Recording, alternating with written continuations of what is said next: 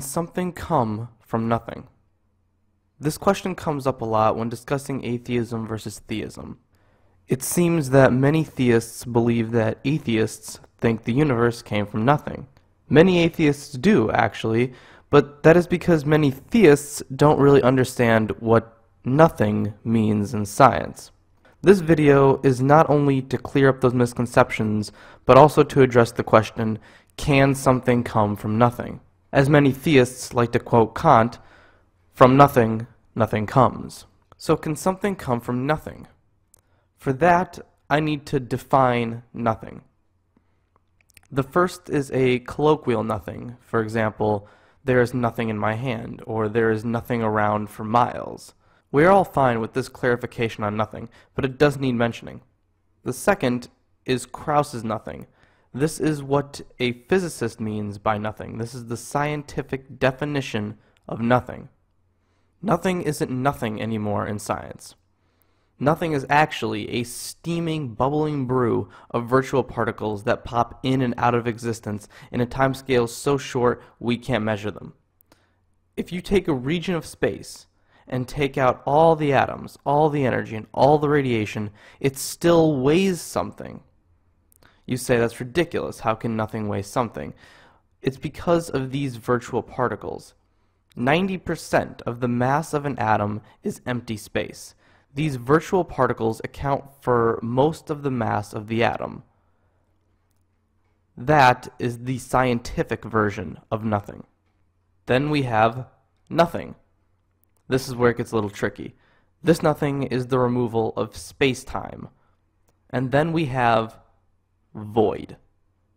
This is true nothingness, and I will call it void for lack of a better term.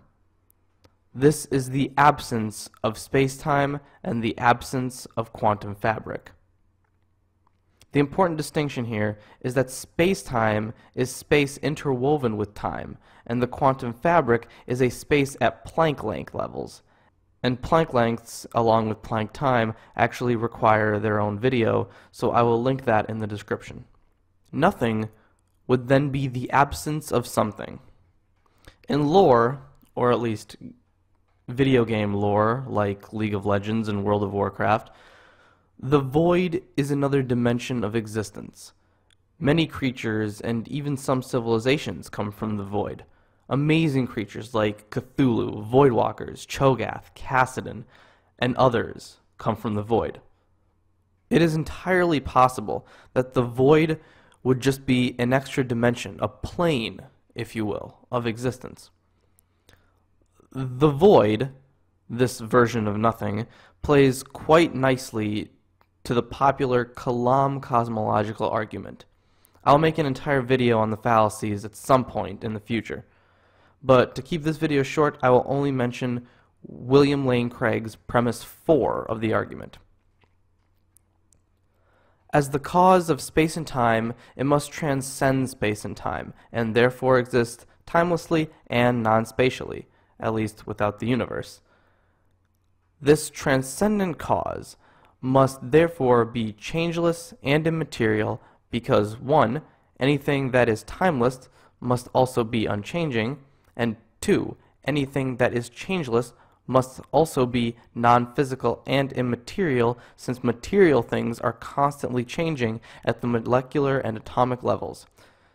Such a cause must be without a beginning and uncaused, at least in the sense of lacking any prior causal conditions, since there cannot be an infinite regress of causes. I would like to point out that these attributes would also apply to nothing, the void. Nothing in this sense is non-spatial, immaterial, timeless, and changeless. Essentially, the Kalam cosmological argument proves nothing. The question remains, though, can something come from nothing? Well, the answer is, we don't know. We don't know because we have never had an example of nothing. The closest science can get to the void nothing is the region of space that contains gluons, the particles that hold quarks together. But even that nothing still contains space-time and quantum fabric. It just doesn't contain any virtual particles. We have no example of nothing, so we cannot determine if it is or is not stable or unstable. When addressing this question, there are two claims. Something can come from nothing, and something cannot come from nothing. Both of these are positive claims on reality and must be demonstrated. Imagine a room with a door and no windows. For the sake of argument, let's say you have no way of determining the nature of the room. There are two options. Either the claim, "there is a chair in the room" is true, or "there is no chair in the room" is true. Just as the claim about nothing creating something, both are positive claims about reality, and the correct position to hold is that you have no way of determining if either claim is true, so making a positive claim on the situation would be absurd. When you hear someone claim something cannot come from nothing, ask them to demonstrate it, because they are making a positive claim about reality. If they say, "Well, give me an example of something coming from nothing," respond by saying something along the lines of, "I do not think either claim, something can come from nothing and something cannot come from nothing, is true. That does not mean I think either of them are false. There is no way of demonstrating it either way, so we must remain agnostic about it." It may seem non-intuitive to think that something can come from nothing, but intuition is thrown away in science.